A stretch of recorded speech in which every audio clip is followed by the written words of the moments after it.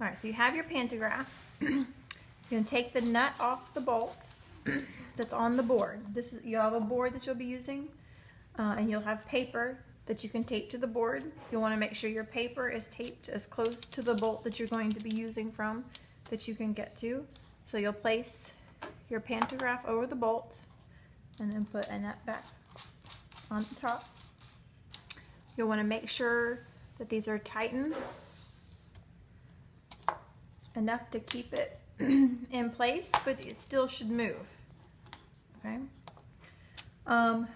When you're using your pointer, I found after using it a while, these pieces would fall. So you can take a nut, place it, just twist it onto the pointer, no big deal, and then you're going to put it in from the bottom. And then that will hold those pieces of wood off the paper so you can see. All right. If your pointer is in the center and your pencil's on the outside, you'll have a picture here and you will enlarge. If we flipped it and you had the pencil here and you had the paper here, you would reduce what you had here to draw it to here. So we're going to do a little cat face, and you can just tape it on to the board. Wherever you put the image that you're going to trace, you could also flip it under here and trace it on the paper if you wanted. So you could have both the small portion and the big portion.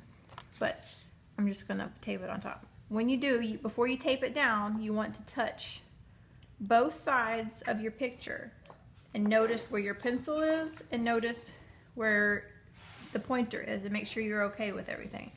If you put this in here, then when I would try to trace, see, the pencil would go over the face, and that's not what I want.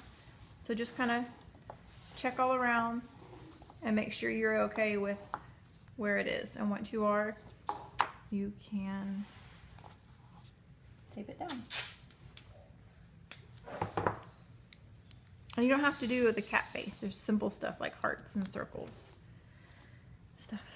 So then the next thing you do is just trace carefully over the drawing. Your hand on the pointer is what you should be worried about, and that's where your eyes are, is on the pointer. The hand on the pencil is just kind of making sure you'll get a good pencil mark. You don't guide the hand with the pencil, you just hold it. And be careful how you trace. If you don't trace it good, you're not going to get a good picture. Alright, so there we have the face. We can do the ears.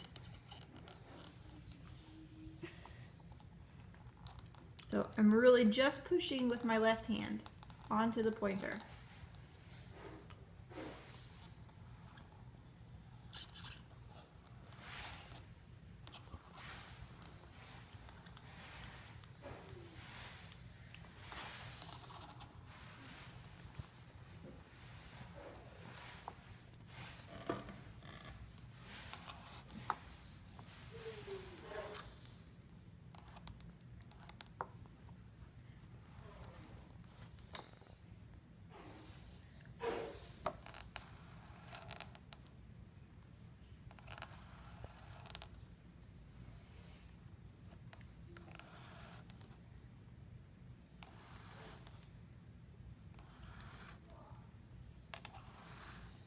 Alright, so there you have your enlarged cat picture. Color it, decorate it, do whatever you want with it.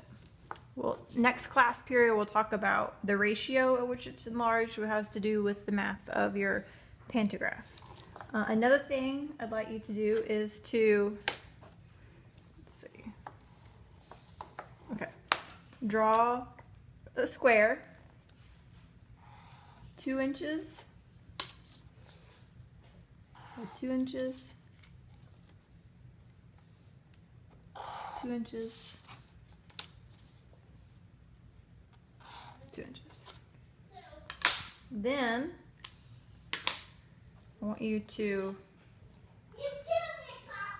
trace it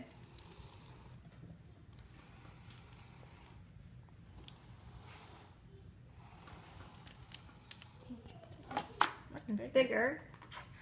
And then you had 2 inches, and now you have almost 4 inches. And we'll talk about that next class period.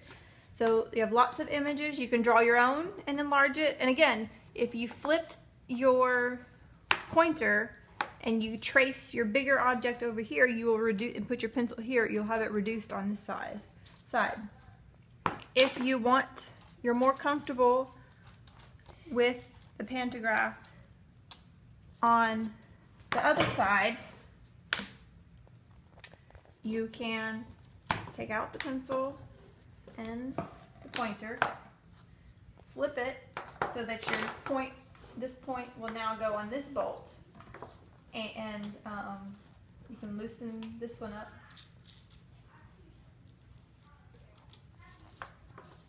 And then flip it over.